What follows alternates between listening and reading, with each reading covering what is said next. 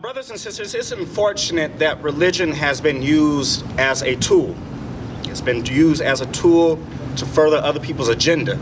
It's unfortunate that religion has been used as a tool for hate. And it's unfortunate and displeasing that it has been used as a tool to oppress others. And today we come together from North Side, West Side, East Side, and South Side, from all walks of life, all religions and different backgrounds, to say no more.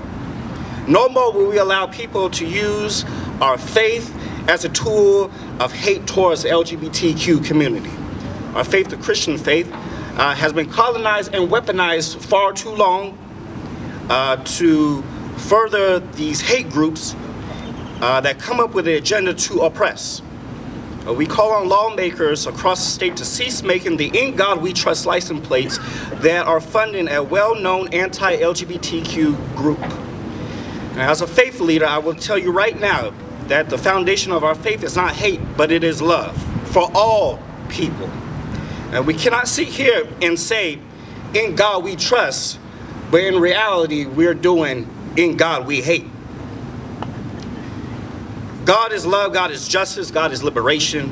And since we know all these things true, we ask that the Arizona State Legislature will vote to stop and to cease the use of these "In God We Trust" license plates.